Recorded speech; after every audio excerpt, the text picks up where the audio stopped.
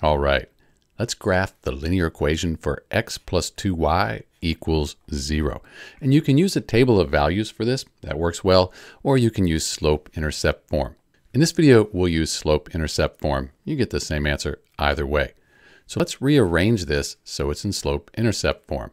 Let's subtract x from each side. And then let's divide both sides by 2 to get y by itself. And this is in slope-intercept form. We could just say plus 0 here since we don't have a y-intercept.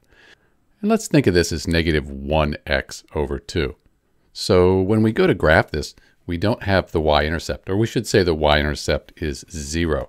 So we could put our first point right here, and this is where the line's going to cross the y-axis, the y-intercept.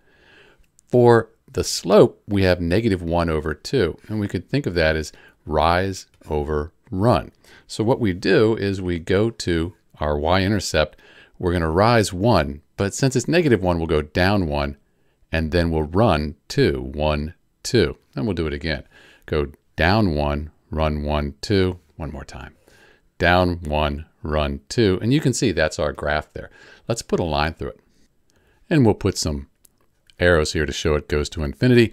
This is the graph for the equation x plus 2y equals 0. And if you used a table of values, you'd get the same general graph here. They're the same thing. That's it. This is Dr. B graphing the equation x plus 2y equals 0. Thanks for watching.